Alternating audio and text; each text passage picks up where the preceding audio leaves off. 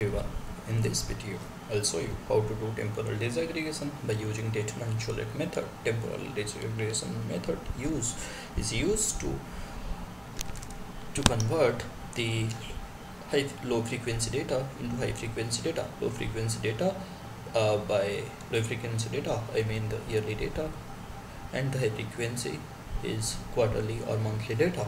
Now for doing the temporal disaggregation, you have to install the package, which if it is not installed in your R, that is temporal disaggregation, it is already installed in my R, so I have just load it by running the library. Now I have the yearly data for the Indian states, so that is first state like Andhra Pradesh. I'll just load the data. So now it is loaded. I just gave another name, AP short name. Now see the data. So this is the data, yearly data available. Now it is not in time series format. I have to convert it in time series format by running this one.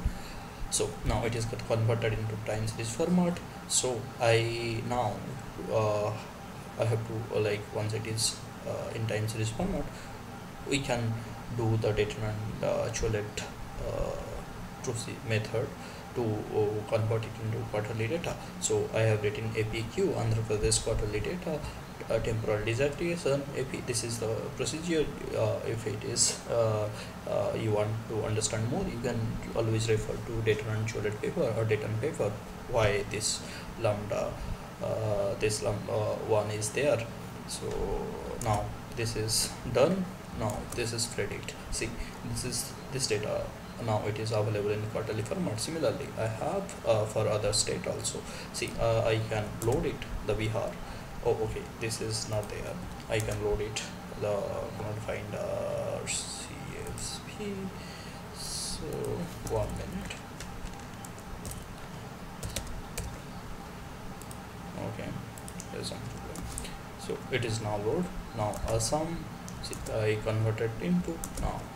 I got the quarterly data. This is so by using this you can always convert your quarterly data into monthly or the yearly data into quarterly data.